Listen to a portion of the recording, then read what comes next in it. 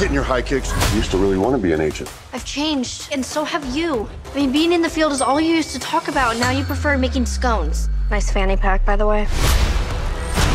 Here, I got you something. Enhanced tracking, satellite capabilities. You got me a used burner phone? Maybe I can use it to buy some meth or order a hitman. Don't be ridiculous. If you need a hitman, come to me for the referral. We got a bogey, 6 o'clock. And someone needs to finish these scones that I baked. Good work, JJ. Thanks. I mean, the scones. At first, I was disappointed. The raisins wasn't chocolate chips. But then about the 4th bite, I was like, damn. I need you back in the field, JJ. When I moved here 3 years ago, I made... Yeah, I know. You made a promise. No more field work. Focus more on intel and family. Oh my God, my school choir's going to Italy. Italy! Chaperone, you serious?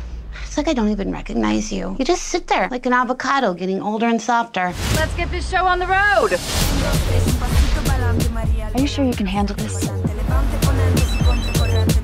JJ, I'm going to have fun on this trip. And if you're going to get in my way, consider yourself the opposition. I'm coming in. Whoever's in there better have clothes on.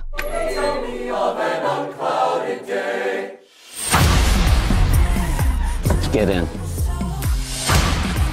There is a bomb under the Vatican. I need my #1 bull elephant heading this mission. On it! Damn. Colin! Acknowledge me! He's so embarrassing. Please stop, stop. Okay, one more. Punch it, Chewie. We have to stop this bomb from going off.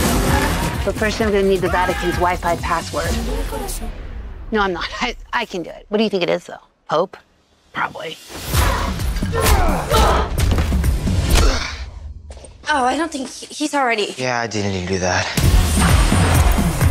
Colonel, this is my wife.